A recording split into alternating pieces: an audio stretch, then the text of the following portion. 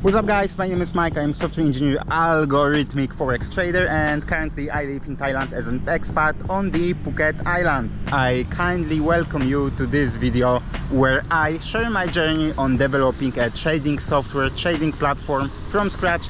And if you are interested in this or any topics related to algo trading, forex trading, hit the like button, subscribe to this channel. We have also a Discord group, so if you would like to talk to our community around this channel, feel free to join the Discord group.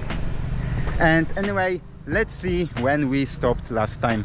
In the previous video I was coding the connection to the exchanges. You know, I had to create a working connection that I can stream market data and send trades. So I started with the MetaTrader 4, MetaTrader 5. For this purpose I used my old libraries that are handling all the connections through TCP to the exchange, to the broker servers. I coded also a rhythmic connection, and at that point I needed something to test performance of my software. So what I did, I created a bench trader connection. It was a dummy connection that's only purpose was to produce fake market data on the very high intensity. So when I made the first performance check, my software was able to consume 50,000 quotes per second, but after a few changes related to low latency programming, I was able to push the throughput to 15 million quotes per second, which I am very proud of. Okay guys, so yes, I was coding the strategies. So what was the approach when it comes to coding the strategies that I made? The approach was like this. I created the interface for the strategies, and the interface had basically a method of run. Yes, so basically each strategy was one class that implements the interface of iStrategy or iAlgo strategy, something like this. And each strategy had a function called run, and basically this function takes as an input new market data, and yeah, then it will append its state inside this object. You know, that's why I made the strategy as an object instead of the static class, because with static class I will be unable to update the internal state of the strategy. And when I made it as an object, I was able to do this. But of course, when we deal with the objects in the trading platform, you need to pay attention that to initialize every single constructor on the creation of this object, or even on the application startup, because we don't want to allocate any memory that is unnecessary during the runtime.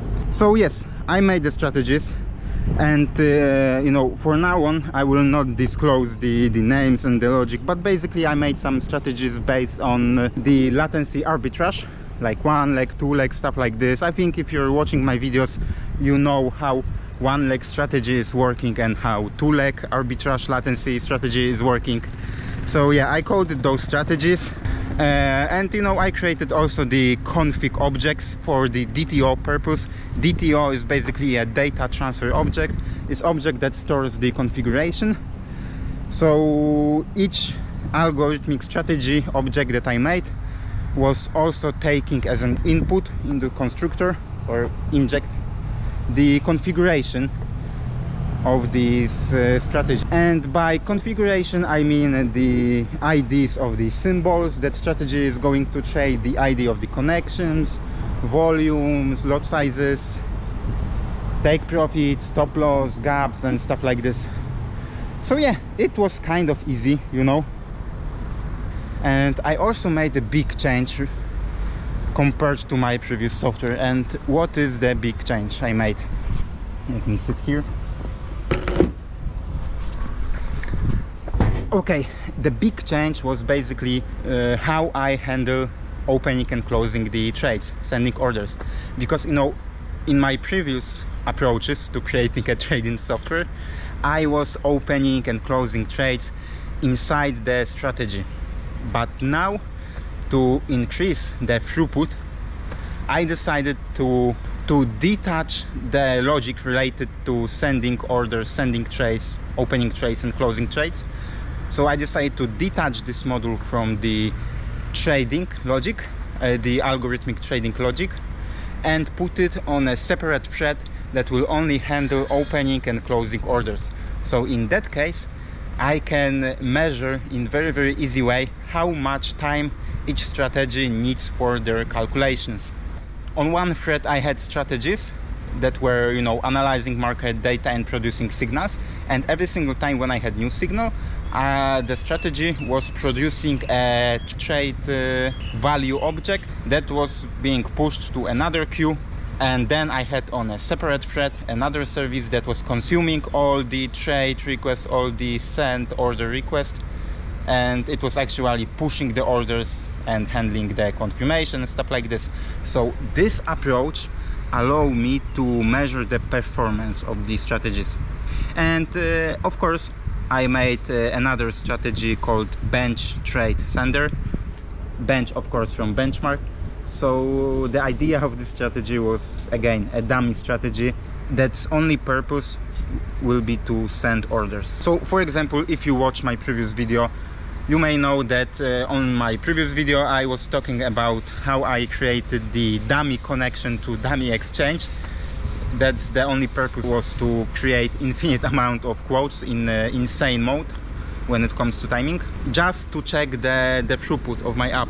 So now I needed to measure the throughput of strategies. So my strategy called benchmark trade sender. So the purpose of the strategy was basically to consume the market data, every single market data, and then on every single market data timestamp, it will produce a trade, open a buy order or sell order.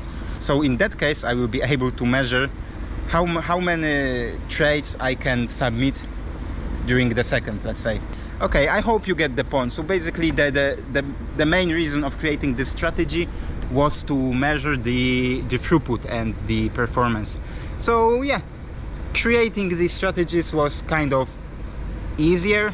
I mean, of course, I had to create the repository to store all my strategies. I had to create access patterns for gRPC to add, delete strategies, turn it on, turn it off, stuff like this. So yeah, it took me quite a lot of, I mean, I think I spent it 1 week. I thought I will do this in 2 days, but it took me 1 week to actually code all of those strategy modules. But right now I have a good framework. So guys, we have a GUI, we have the connection to the MetaTrader 4, 5, Rhythmic, we have the basic strategies. So in the next video we are going to do something very big and very interesting. So if you're interested, if you enjoy watching me when I share my journey on building the trading platform from scratch, let me know in the comments, hit the like, subscribe, and see you in the next video.